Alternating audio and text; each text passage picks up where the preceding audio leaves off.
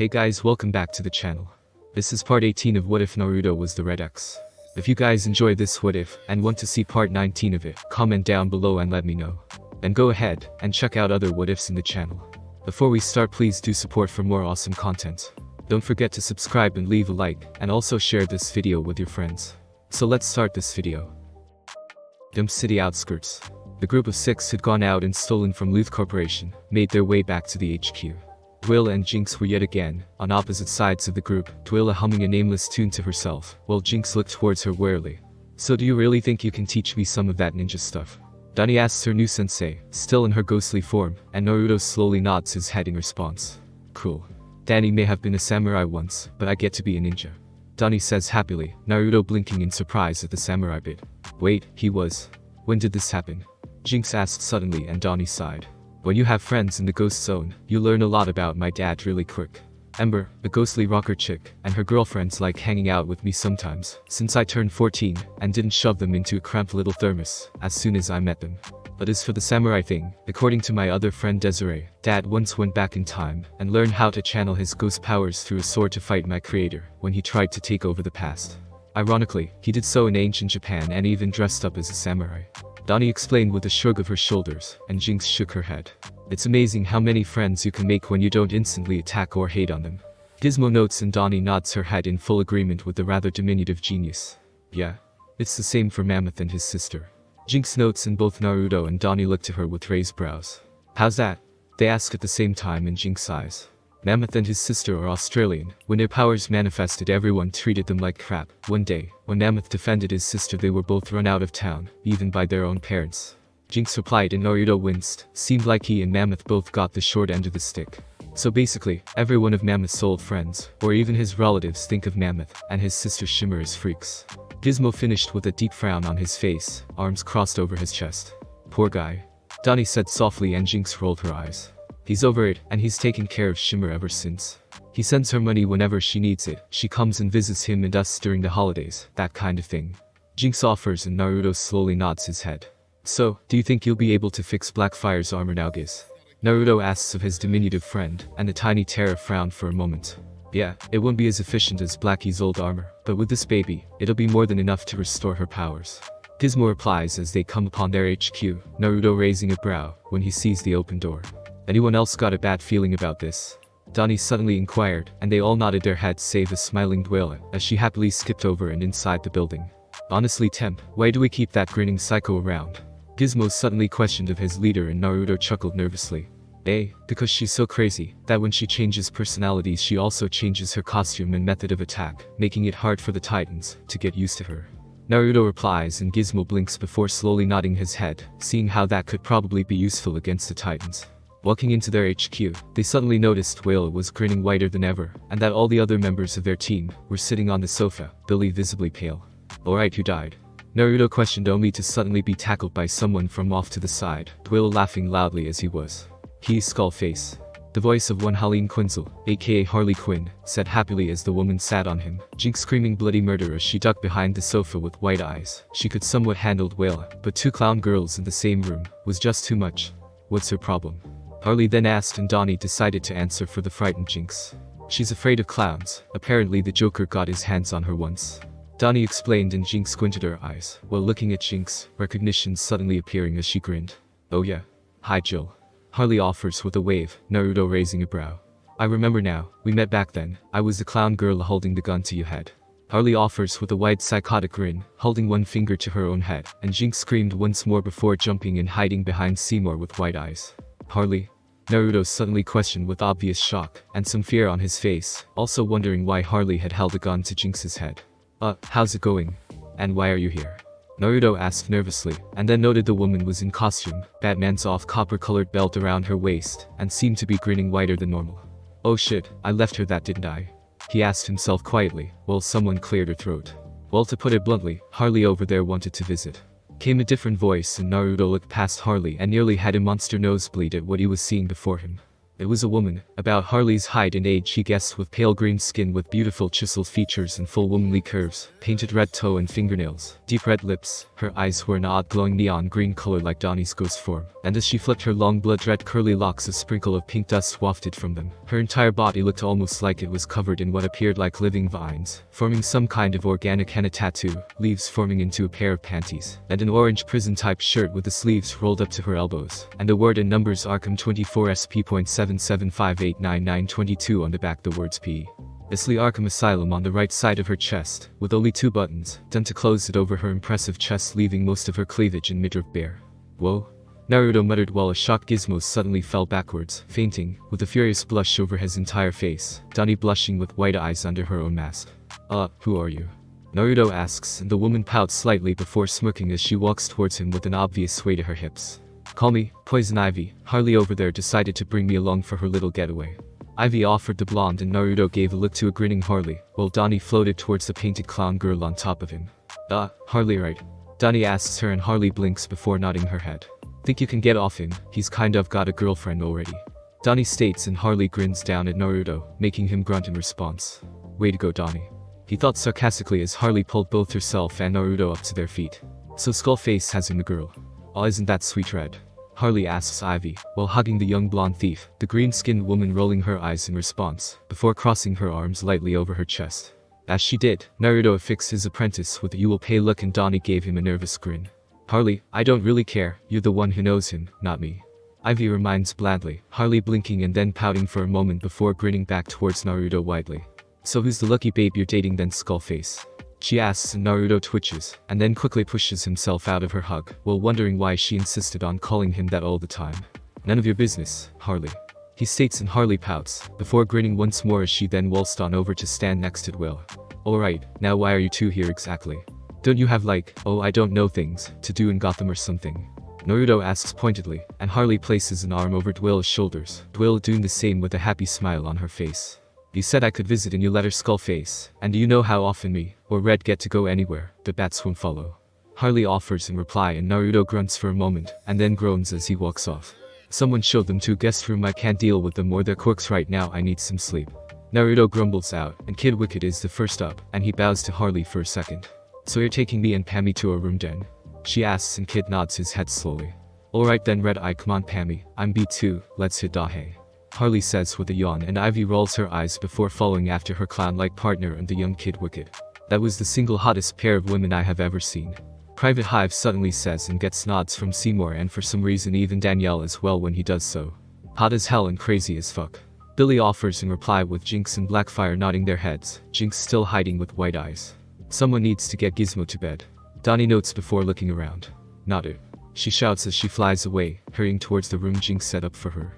Sighing at this, Jinx looks to Blackfire. The older, black-haired girl frowns for a moment before sighing and walking over to the laid-out tiny genius. Blackfire, Gizmo has a device that he needed to finally fix your armor with him. If you want, you could finish it. Jinx offers, and Blackfire nods her head, smiling as she made her way into the HQ. So now we have two of Gotham's hottest and most wanted villains staying with us for an undetermined amount of time. Will muses with a thoughtful expression before suddenly giggling to herself. Neat. Will then says with a laugh as she heads off to bed as well, the rest of the team soon following, and wondering what new hell would be brought upon them next. Titan's Tower. Cyborg yawned while walking towards the commons room of the tower, smacking his lips lightly, and rubbing his head as he does. Dude, whose turn is it to make breakfast today? Beast Boy asks, while coming up beside his titanium-plated friend. You're up early. Cyborg notes with a raised brow, and Beast Boy chuckles nervously. I'm going on a date with my girlfriend tonight, I wanted to make sure I'd have enough time to get ready. Beast Boy admits, and Cyborg looks at him for a moment before rolling his eyes as Raven floats towards them with Starfire. Ray? You're usually the first one up besides Rob, what happened? Cyborg gasped his female friend, and Raven twitched while looking to a brightly smiling Starfire. Star wanted details. She grumbled out, and Starfire chuckled nervously while rubbing her right bicep. Oh well, let's all get some breakfast, I'm making waffles. Cyborg announces, and Beast Boy frowns towards him. Can they be non-dairy this time? He asks, and Cyborg gives him a look that seems to say, what do you think? To the green changeling. So, you really made that suit without a security switch or anything? A female voice echoes out of the common room, all the Titans blinking when they hear a nervous Robin answer. Yeah, I was worried that any kind of electrical discharge produced by Shenithium might have a negative effect on the person in the suit. Robin admitted while Cyborg turned to his friends. Did you guys know Rob was having a friend over? He asks and Star growls angrily before stomping towards the doors. Oh boy, here we go again. Cyborg then mutters and both Beast Boy and Ray are inwardly thankful their own significant others aren't as possessive as Starfire can be. Come on, let's go and save whoever Robin's talking to from Star. Cyborg then says, while walking into the commons room, Beast Boy and Raven shrugging as they follow him. However, upon entering the room the two find Cyborg gaping and pointing and Starfire looking confused. Looks like they finally decided to come in, huh? A female voice quips and Robin chuckles. Raven blinks at this, then follows the gaze of her two friends, before her own eyes widen as seeing a red-haired woman with blue eyes in a costume reminiscent of a bat. Cyborg managed to get out, while Beast Boy jumped onto his shoulder and gaped towards the redhead. Batgirl. We have Batgirl staying here, in the tower, he demanded before launching over to shake her hand. Dude. It's like such an honor to meet you, Beast Boy says, and Batgirl bites her lip to keep from laughing. What's she doing here? I thought she worked with Batman or something. Raven asks with a raised brow and Batgirl nods her head. Yeah, I'm here on business, but I wanted to catch up with Robbie here, Batgirl says while nudging over to Robin, the younger boy glaring at one of his oldest friends. Shut it, Barb. He grumbles out lowly while Starfire floats over to the woman. I have never heard of you before, please, how's it that you know Robin? She notes then asks the older redhead and Batgirl twitches, before crossing her arms and giving a look to Robin. Yeah, I never really talk about Gotham. Robin offers her, and Batgirl frowns once more, silently promising to get him for that. Right, but seeing as I'm here, let me see if your descriptions were accurate on your team. Batgirl says while looking to the red-haired alien princess. You must be Starfire. She notes and Starfire nods her head slowly. Then this one. She says while patting Beast Boy on the head, the green jester grinning. Is Beast Boy. That must be. She says while motioning towards a still completely shocked Cyborg. And last is Raven. She says while finishing and points to the set girl. Nice to finally meet you all, Robin's told me all about you. Batgirl says pleasantly and Starfire looks at the older redhead strangely. Please, are you Robin's older sister? You speak much like my own sister Blackfire did when she came to visit. She asks then notes and Batgirl and Robin look to one another, Robin blushing and clearing his throat. I need some coffee. He mumbles lowly and Batgirl shakes her head. Actually, we used to work together for a long time. I even used to threaten to take him shopping with me when we were little. She admits with a smile and Starfire blinks for a few moments. How is that bad? She asks and Batgirl gives her a look. I could take hours just to look at shoes and make him carry my stuff for me. She says with a smirk and Starfire frowns. Shoes are not that interesting to me. Starfire states and Batgirl shrugs her shoulders in response. I was 15. What do you expect? She quips in response, then looks over her shoulder to see Robin frowning towards his coffee. Anyways. She then says while turning back around to face the Titans. Ever since a little incident Batman and Robin haven't really spoken to one another. Batgirl admits before mentally glaring towards Robin. Not that it's really Batman's fault this time, stupid stubborn Robin, he was only worried about you. She mentally grumbled while crossing her arms. Dude. What happened? They were the dynamic duo. The Caped Crusaders. Batman and Robin. What could have torn such a perfect team apart? Beast Boy asks with wide eyes and Batgirl grimaces, while hearing Robin growl. Batman happened sort of. She admits and Robin scowls from his own spot. How's that? Raven asks while floating over, Starfire nodding her head, while a still stunned Cyborg just continued to point at Batgirl and gape. Oh well, the Joker kind of shot him once. She admitted sheepishly and Robin twitched at Starfire's gasp. It was only my damn shoulder, and it only happened once. He shouted angrily once she did in Batgirl's side. What about the time Two-Face nearly beat you to death, when you were still only 16? Batgirl asks flatly, and Robin growls towards the girl, turning and slamming his hand into a counter. I was young. He shouted before taking a breath, arms crossed in Batgirl's side while shaking her head. This is why they broke apart. She states and Raven nods her head, seeing that it was more Robin that broke up the team than Batman, at least that's how it looked. Please, so Robin once worked with both you and this Batman, why have we not heard more about you then? Starfire asks with a confused expression, and Batgirl turns to Robin with a frown. Dick, please tell me you haven't been wearing your mask 24/7 and not talking about who you really are. Batman is bad enough without you inheriting his traits. She asks then states flatly, and sees Robin try to sink in on himself. Dear Lord X was right, you are way too serious. And I actually thought he was only exaggerating about it. Batgirl grumbled lowly, and Robin blinked before gaping towards her. Wait, you actually worked with that thief? Why? He demands and Batgirl gives him a look in response. Because he was trying to help a friend of his, though he did steal Batman's belt. Batgirl admits then mutters and Robin chuckles. I would pay money to have seen the look on his face. He states before turning back to his coffee and readying it. We have Batgirl in the tower. Cyborg suddenly shouts loudly with shock, and the Seth girl looks at him and blinks. What's with him? She asks and Beast Boy grins. He thinks you're hot. The green teen offers the red head, and she rolls her eyes. As if more than half of Gotham's men already didn't. She mumbles to herself while Robin nods his head, being a member of the particular half of Gotham that thought she was hot as hellfire. So why is she here anyways? Raven finally asks, and Robin takes a sip of his coffee before turning to face his team. Because Harley Quinn and Poison Ivy escaped from Arkham recently, Batman sent Batgirl here to find them. Robin explains and Beast Boy gapes. Dude. We have the hottest villains in all known history in our town, he demands, and Robin nods his head to his green teammate.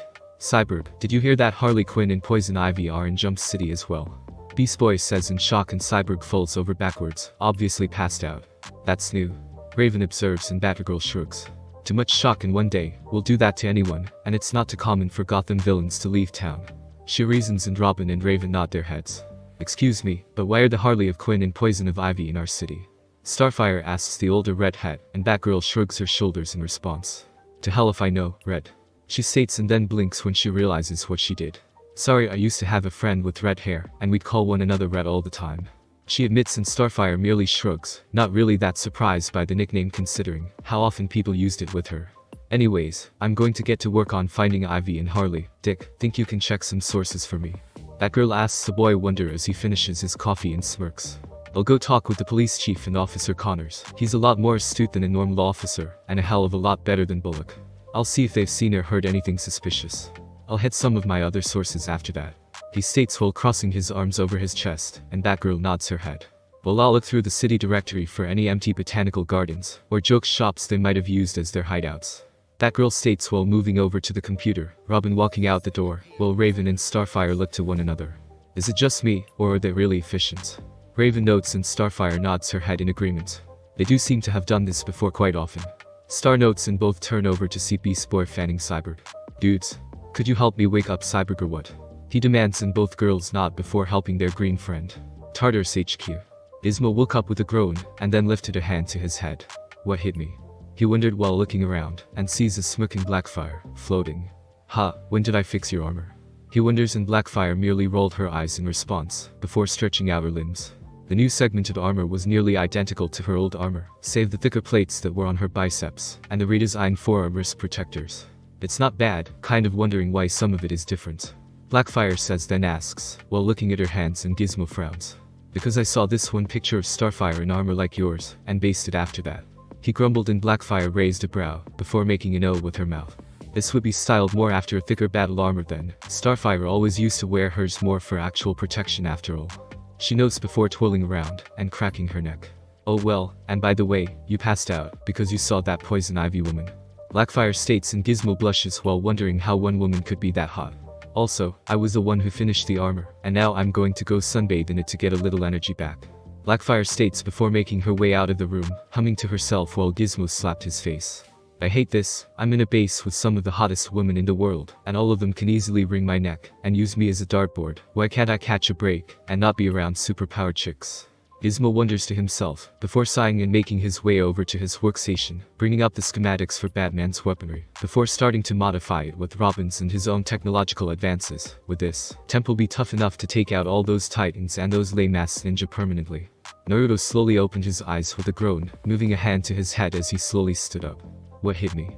He wondered to himself while standing up fully. Looking around he noticed he was in his Red X costume, but he had a long purple trench coat worn over it. What the hell? Naruto wondered, finding a few seals in the coat, most of which were stuffed with dozens of knives and exploding seals. Weird, wait, why am I in this coat? Naruto wonders to himself, before checking around his body, finding his sword was gone, as was his normal kunai and shuriken. Great, looks like someone kidnapped me and stuck me with an assortment of Joker knockoff stuff. Naruto grumbles to himself while placing his hands into the pockets of the coat. Though I do admit, I kind of like the coat, but it needs a better color than purple. Naruto muses before looking around his surroundings this time, wondering where the hell he'd managed to get himself. He appeared to be in Arkham. How he got there he didn't know, but what he did know was that the sky was odd. The moon was full, and yet the sky had turned blood red with black clouds floating above him. Ugh, talk about creepy. Naruto notes before noticing that the place also seemed extremely different to the Arkham he'd visited.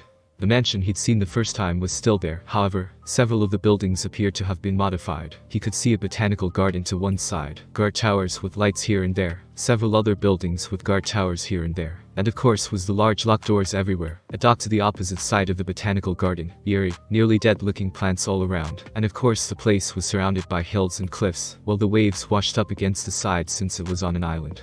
And last but not least, the eerie gates with the word Arkham on them were still present. Whoa, talk about renovation. Naruto notes, seeing as the place was even more guarded now than it had been. But it couldn't be Arkham, he'd only been there a month. Yeah, a month ago. Something fishy is going on. Naruto notes to himself before reaching up to rub the chin of his mask. At the moment, he was on a cliff, and upon looking down he spotted several guards. Frowning, the blonde hit a few switches on his belt to bring up his HUD, thus checked how his suit was running.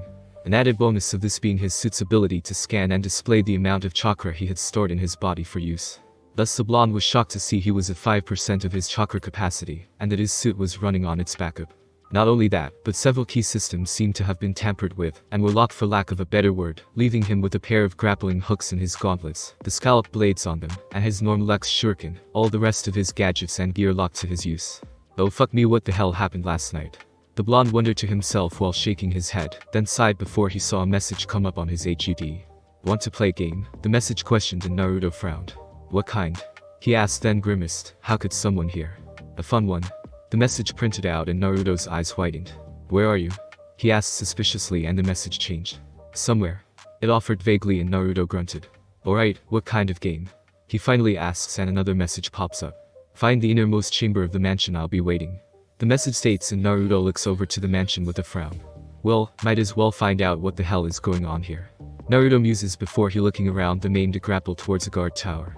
Zipping up to it quietly, Naruto lunges up and slams the guard's head into the side of the tower to knock him out. It'll be best if I remain undetected until I can either unlock my other gadgets or regain some of my chakra.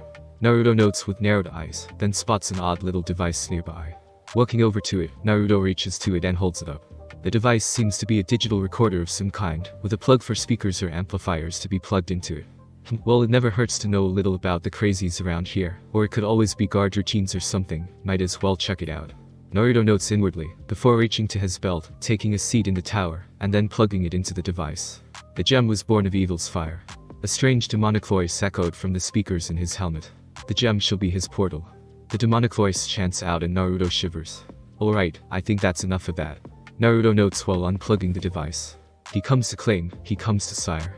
The voice continued, Naruto's eyes widening before he smashed the device, and then backed away from it. The end of all things mortal. The odd voice finished while Naruto shivered violently. Okay, even for me that registers like a 20 on the weirdo meter. Naruto thinks to himself, then turned on his heel, looking to the mansion. Naruto looked down and grimaced seeing men guarding the main doors. But, they have a vent shaft above them. If I could somehow reach that undetected. Naruto mused to himself, then saw the graveyard and frowned and thought. That does provide ample coverage for me, and it wouldn't be too weird to walk over the graves. Naruto notes to himself before quickly jumping back down from the guard tower and to the ground below. Landing in a low crouch, Naruto hides in the shadows of the tower, and then narrows his eyes as he looks around for any guards. Not seeing any, the blonde-haired ex-nin quickly ran over to the graveyard and leaned back against the grave. Breathing a sigh of relief, the blonde chuckled to himself. Wonder who I have to thank for the help. He wondered to himself, while turning to the grave, only for his skin to turn deathly pale. Here lies Uzumaki Namikaze Kushina, beloved wife and mother, RIP, the grave had read, and Naruto quickly shuffled away from it, his eyes wide and his heart thumping in his ears. Mom. He wondered, then shook his head, quickly fired a grapple at the side of the mansion, and pulled himself to the roof of the building. Coming onto it, the blonde continued to shiver, even though he knew it couldn't be his mother. The sight of her grave still scared the ever-loving shit out of him. Breathing and shaking pants of breath, Naruto looked around, wondering if he'd somehow gotten trapped in Tsukuyomi, even though Itachi was long dead. What is going on here? Why is everything going crazy? The blonde-haired shinobi wondered to himself before deciding he didn't want to know. Firing a grapple to the side of the mansion, Naruto quickly swung over to a spot above the main door. Crawling up the side of the wall, Naruto gently removed the grate above it, then crawled his way into the building. Coming out in a simple room, Naruto blinked upon seeing a door at the end. Why do I have a bad feeling about this? He inwardly wondered, before walking over to the door, and pulling it open. Blinking, the blonde found a hall, and then walked out into the hall and looked around. What the hell, why does it feel like this really shouldn't be here? Naruto wondered before jumping when he heard a door slam. Damn it, stupid baka, it's just the wind. Naruto chastises himself before turning to the door and opening it once more, shocked to find he came out in the hall once more. What the hell? He demands before turning around, thus backs away when he sees the doorway from before is now completely gone. This can't be happening, this can't be happening. Naruto thinks to himself, seeing as the laws of physics, nature, and reality all seem to have been broken in the span of a few minutes, why couldn't it be Murphy's law that was broken? Naruto inwardly grumbles before turning and running down the hall, hell-bent on escaping this insane madhouse. Ugh, bad pun. Slowing himself down, Naruto placed a hand on one side of the hall and closed his eyes. What the hell is going on? Last night I go to bed in the HQ, then I wake up in Arkham. What did Bird Brain catch the girls and me, and throw us all in here before I could wake up? No. That's stupid. Besides that, it wouldn't explain my chakra or how my suit's gadgets were locked, and the fact I have a coat filled with weapons and explosives that are native to Konoha. Naruto thinks to himself before opening his eyes, gaping when he finds himself in, of all places, outside of the Kyuubi seal. Shit. Naruto mutters as a pair of bright red eyes open beyond a veil of shadows cast by the cage, a Cheshire cat grin opening beneath them. What the hell do you want, furball? Naruto demands angrily and hears a deep demonic chuckle, but it's not from Kyuubi. Such a disrespectful mortal. How can you stand the whelp, Kyuubi? The new voice notes and Kyuubi nods, four glowing red eyes opening above Kyuubi. True, but the Gaki's is amusing, and at least he's not as troublesome as your daughter has proven to be, Trigun. Kyuubi says with a roll of his eyes in Trigun's direction while Naruto backs up, then turns and finds himself face to face and mask to mask with Slade. I was wondering when you'd finally get here. Slade muses in a deep monotone voice, and Naruto turns back to the demons before glaring at the masked madman. Alright, candy corn face, what the hell is going on here? Naruto demands and Slade looks at him for only a moment. You'll know soon enough. He answers cryptically before darkness suddenly claims Naruto, all things falling into shadow around him. Tartarus HQ. Naruto suddenly sat up in his bed with panting breaths, then fell back and placed a hand over his eyes. Ugh, just a dream, but man, what's with these nightmares lately? I feel like I might have inhaled a truckload of the scarecrow's fear toxin or something. Naruto notes to himself while rubbing his face tiredly, then cracks open an eye and looks to the side. He sees the hour, thus sighs before rolling out of bed with a grunt. Slowly pulling himself to his feet, the blonde stretched and yawned at the same time before walking over to his door. Exiting his room with drooping eyes, Naruto yawned once more while making his way into the kitchen. Upon entering, he turned and stopped at seeing Harley making what looked to be pancakes with a bob of her head. Now dressed in nothing but a familiar orange button-up shirt and black lace panties. Dear Lord Harley, must you be so scandalous as to dress like that around teenage boys? Naruto demands while rubbing his head, and the girl turns to look at him and blinks. Skull face? She asks and Naruto nods his head. Wow, and here I thought I was the only person who'd be out of costume around here, and you really are blonde. She notes with surprise and Naruto snorts, before seeing the drooling visages of his friends Mammoth, Kid Wicked, Private Hive, and Seymour, though he could easily tell that none of them were really hungry for food. Would you guys please stop staring at her like she's a piece of meat? Naruto growls out at the other males of his team, each of them turning to him and blinking, till his eyes flare red. I said beat it. He shouts and the four quickly get away, and Naruto crosses his arms with a frown. Agumon skull face, don't be so hard on him. I don't mind the looks that much. Harley states while turning her head to look at Naruto, the blonde reaching up to pinch the bridge of his nose before sitting down. I have to enforce a few rules around here, Harl. One of them is not to stare at the girls on our team, which means not to stare at our female guests either. Especially when one of them controls mutant plants, and would likely kill them, before allowing them to look at her, or her friend, like that. Naruto states in rebuttal, while rubbing his aching temples, while Harley looked at him confused for a moment before frowning. Why do you have to enforce that rule anyways? She asks and Naruto rubs his face for a moment. I'm on a team with numerous boys, 2 of which have super strength, most of which are just perverts. When they stare or get perverted with the girls, I have to stop them or our teamwork will be shot all to hell. Naruto explains with a frown over his face while Donnie comes into the room, yawning and wearing her white PJs, before hopping onto a stool next to him. Hey, who's that Pet? Harley then asks while pointing to Donnie and Naruto looks to his apprentice before sighing. This is Donnie, she had white hair last night because she's half ghost. Naruto states and Harley shivers, thus gaining a look from the blonde teen. I'm kind of afraid of ghosts. She admits with a shrug while looking at Donnie, and the black-haired girl rolls her eyes. Whatever, so sensei, what am I going to be learning first? Donnie asks and Naruto looks at her with one eye before nodding his head. First, you need a new villain name. He states and Harley grins. Oh cool. Can I help? She asks excitedly and Naruto looks at her for a moment. Sure, what do you got, Donnie? He asks and Donnie frowns. The spirit. She asks and Harley sneers. There's an immortal dude with that name already, toots. She states and Naruto wonders how she knows that exactly. Was there a magazine with information like that or something? How about Phantom? She asks with a thoughtful expression and Donnie growls low in her throat. My dad is Danny Phantom, so no way in hell. She grumbles and Harley shrugs her shoulders. What about Spectre? Naruto asks and Donnie frowns. No, there's a psychologist ghost named Spectre, and she makes you miserable and then absorbs all the misery into herself. No offense, but I really don't want a name similar to hers. Donnie states and Harley shivers violently at the thought. She was technically a clown after all. Poltergeist. Naruto offers and Donnie snorts. Do you even know what a poltergeist is? She asks and Naruto nods. A very territorial and vengeful spirit. He states and Donnie nods. Yeah, and I happen to know one. Her name is Kitty, and you can piss her off really easily, especially if you're her boyfriend. Anyways, she gets angry really easily, and I mean even more so than me and comparing me to my dad ever could. Donnie explains and Harley frowns, before turning back to her pancakes, and flipping them to make sure they wouldn't burn. What about revenants? I've heard that used with ghosts and the like before. She asks then explains and Donnie raises a brow. Those are ghosts held to the mortal plane by something of value to them. No, that one really doesn't seem to fit. Donnie says and Naruto wonders how much the girl knows about spirits and such. Definitely not Howler, Banshee or Siren. Naruto notes, having learned a lot about spirits and such from Raven. Frightened, screaming, and singing ghost soul sound bass, so no, unless I pick up my dad's ghostly wail and call it a banshee scream. Donnie says, and then notes with a frown, while Naruto reaches up to rub his eyes. How about Yurei? He offers and Donnie looks at him. Yurei? She asks and Naruto smirks in response.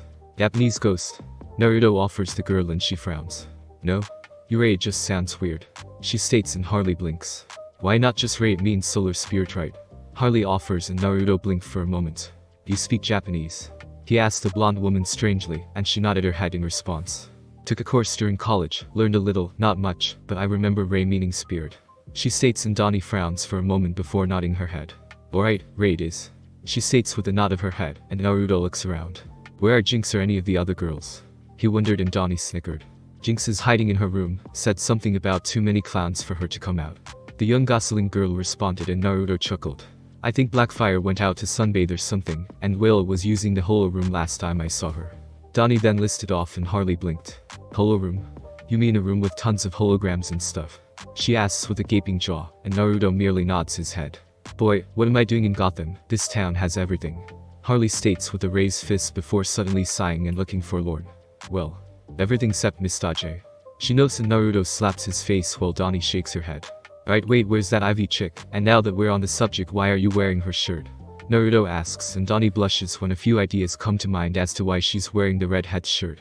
Oh, let's not talk about the shirt thing, but as for red, I think she found a garden or something. Harley replies and Naruto blinks before frowning. Probably mine.